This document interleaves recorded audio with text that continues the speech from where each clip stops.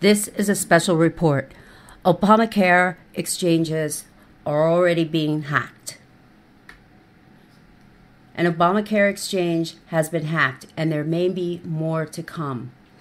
John McAfee, founder of McAfee Inc., a world leader in cybersecurity, stated that the healthcare sign-up system is a hacker's wet dream. Avik Roy at Forbes also predicted massive identity fraud from the data hub used by the exchanges to determine eligibility for exchange subsidiaries and mandate penalties. And as the Press Herald notes, the administration had fair warning but ignored it. It's not as if nobody warned them. Just 3 months ago, a congressional GAO office spokesman said that a smooth and timely rollout could not be guaranteed because the online system was still getting finishing touches and had not been fully tested before the rollout. The Obama administration shrugged off these warnings. These exchanges are a design nightmare, as there is no central point of control. There's no central repository for the data. McAfee states, here's the problem. It's nothing that software can solve. I mean, what idiot put this system out there and did not create a central depository?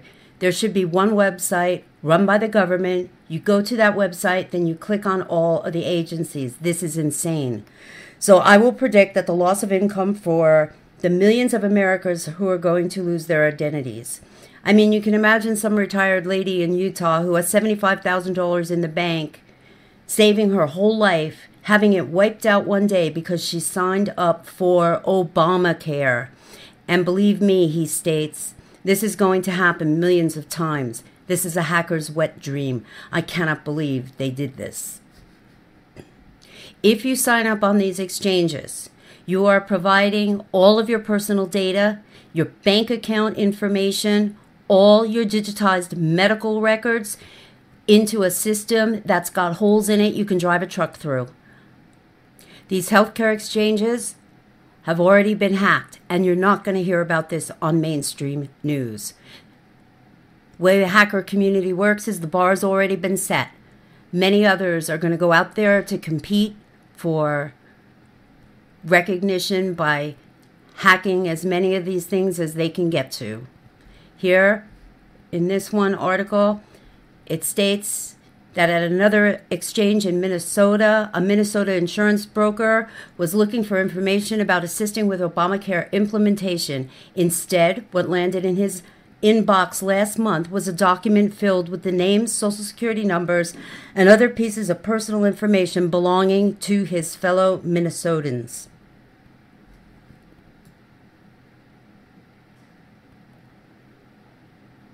The article goes on to say, as more health-related data is digitized, the privacy violations are going to be incalculable, Pyle says, an expert in health law who co-founded the law firms Powers, Sutter, and Verval. Forbes magazine, less than 1% of applicants contain sufficient information. It gets worse. Even if you manage to create an account on healthcare.gov, a painstaking, as I showed you in my last video, and time-consuming task to say the least, you're not assured of actually being able to buy the plan you like. About half of the applications that they've received are corrupted due to incomplete data.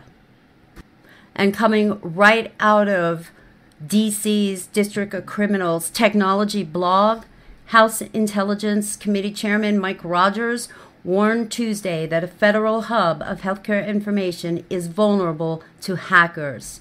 He goes on to say there's no way on God's green earth they can secure that system today.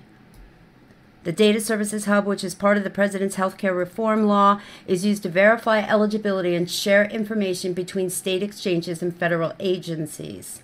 Rogers warned that the hackers could be able to break into a hub to steal health records, credit histories, social security numbers, bank account numbers, and other sensitive data to enable identity theft. Well, what are they telling us here? It looks like that all this data in these healthcare exchanges is being transmitted from hub to hub via open text or plain text. You'd best be advised to steer clear of these exchanges at all costs, unless you want all of your personal data, your banking information, social security number, date of birth, and all the other types of sensitive data they're requiring on these sites to be traversing across the web from hub to hub, from exchange to exchange, from broker to broker, in what appears to be clear text. Thank you for watching, and please share this video.